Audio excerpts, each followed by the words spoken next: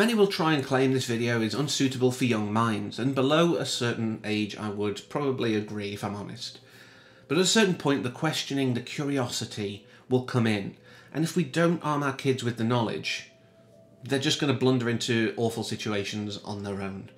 So let's talk about Yes, God, Yes from 2019, written and directed by Karen Maine, based on the short of the same name from 2 years prior. This stars Natalia Dyer, Francesca Real, Wolfgang Novogratz and Timothy Simons, who has the easiest name of those four people. But this was one of those that was very interesting to me because, for those who may not know, my primary school, or elementary school equivalent for those in the States or other countries that use that system, was a Roman Catholic primary school. This isn't for a religious reason. My family are the type who would occasionally go to church on Christmas or something like that, or prior to a marriage kind of go to a church a bit to kind of get them on side. That's very much my family's religious backing. However, children are very impressionable. I have videos available to me that I could watch of me running around as a small child singing hymns like normal songs. It does get into the heads of children. I would argue that it's indoctrination, but this is not what this video is for. But that experience stayed with me. That's given me the skepticism of religion. This is why whenever I say anything about religion, I can back it up because I know the Bible probably better than most people would assume. My middle school was actually a Church of England school, which was a softer version but still had that religious angle. So it didn't really stop until high school, which was very much religion-free pretty much, apart from religious education classes. But in this we have Natalia Dyer's character of Alice stumbling onto some racy situation on an AOL chat. And that starts the process of the sex questions. You know, what is it about? What's this all about? You know, and she's really trying to understand her own sexuality. And like I said at the start on the intro, this is something that I feel very strongly about. The idea of abstinence teaching, which is basically not teaching at all, doesn't work. I've known people who've gone through the entire process in a Catholic school, Catholic all-girls schools, who then go out and just make so many bad decisions because it's so repressed.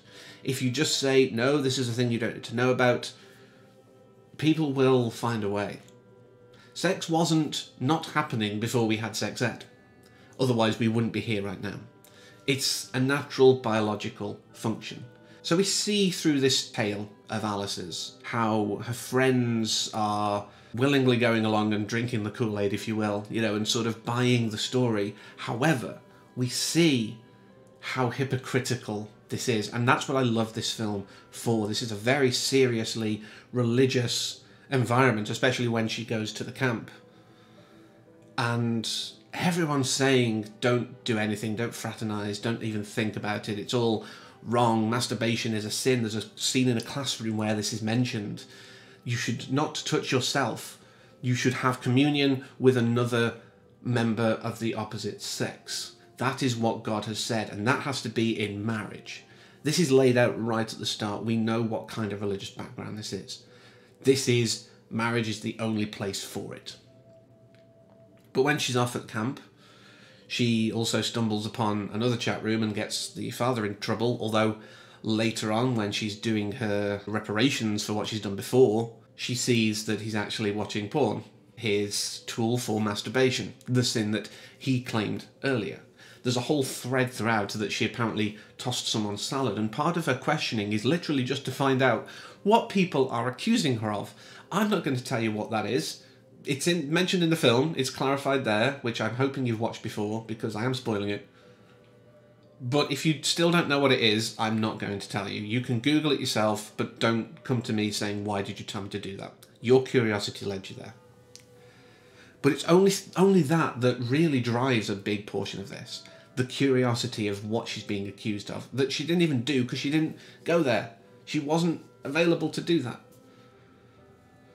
But we also see that one of the sort of leaders, if you will, like the team leaders on this retreat, is getting orally pleasured by a girl, and this blows her mind as well. But she's also trying to figure out herself because she has this attraction and she doesn't know how to act on it. She goes in for the kiss with this guy And he's like, whoa, whoa, whoa. And, you know, there's this awkwardness now between them that when they go back to school, it's played up. But there's a great moment at the end of the retreat when it's all like, you know, how do we, or what do we say about what we've learned here? What's our takeaway? And everyone's invited to give their opinion of what they've kind of got from this. And she goes up and gives such an amazing speech. And if I've been able to get away with it because of the YouTube gods, it will be here. What if we just tried to be honest and to treat each other with respect? That's what Jesus wanted, right? And then maybe we could stop feeling so guilty about who we are all the time, because the truth is, we're all just trying to figure out our shit. We go into this world unknowing, and we've got to figure stuff out. You know, we've got to experiment, we've got to understand what's going on, and we do that just by doing it. You know, we're all kind of broken, we're all upset sometimes, we all have problems, but we just get on with it and figure stuff out, and that's what this is for. Life is about making mistakes and learning from them, is effectively what I've taken away from it. And religion is hypocritical, of course. But I love moments, where, even when she's speaking to the woman at the bar and was saying, yeah, you know, I had that, and then I found a lovely woman who I've lived with. Get out of this town.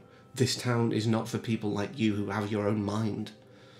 And I think the town is also metaphor for religion, because the town is led by religion. It's very much a Utah style. I don't know if it's meant to be there. I didn't get Mormonism impressions, but it has that feel that the state is pretty much run by the church, even though in the States, division of church and state is a thing. But in that area, it is that bad. And this town is very much like that. Religion is the core of this town.